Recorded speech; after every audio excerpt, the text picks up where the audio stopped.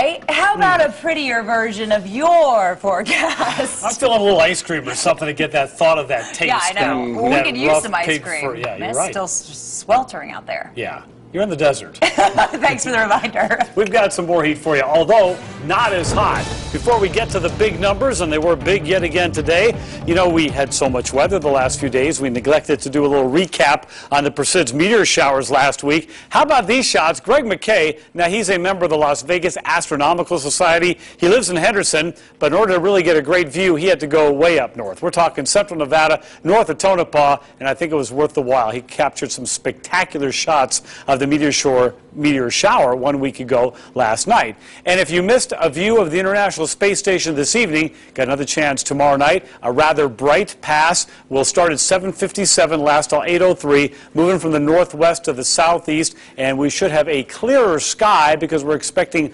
less smoke from the fires in California.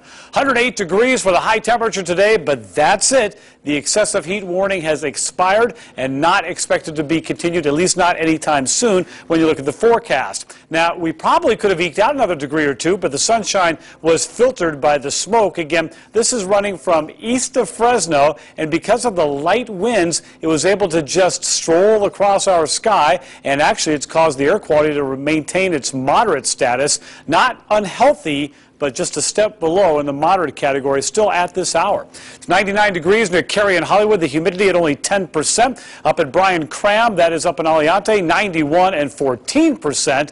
And one more stop will take us to Jones and Smoke Ranch in the northwest, 96 and 12%. So everybody has fallen to the double digits. In fact, Centennial Hills dipping down to 89 degrees. It's 93 downtown.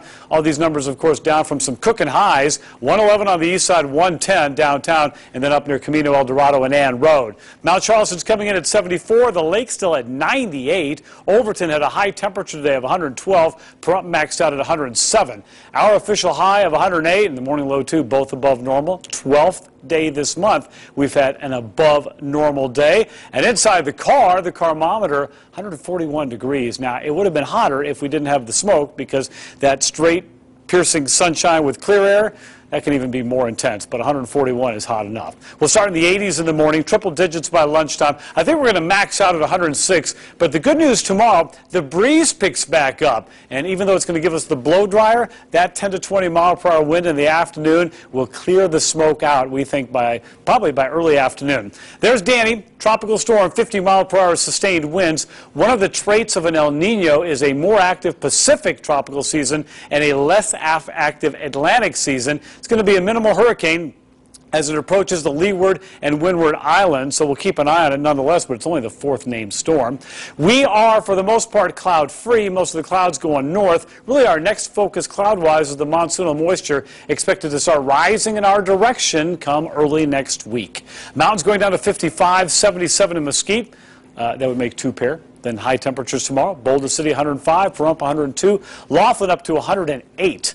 For the Las Vegas Valley, we're going down to 83 tonight. Still some patches of haze out there, and I think we're going to deal with that through at least mid-morning tomorrow. Once that breeze picks up, that'll start clearing the smoke out, and then it'll just be hot sun, 106. So that's regular hot, not excessive hot or excessively hot. 103 on Friday. Look how we back off. 102 on Saturday. It's early next week when we'll have that slight chance for thunderstorms. And you know what that means? That means that everybody's favorite, the humidity, is on its way back. Yay! And that's no need to thank me. Can you hear the sarcasm? No need to thank me. It's not. Hey, it's not till after the weekend. Settle down. Okay, that's good. You get some points there.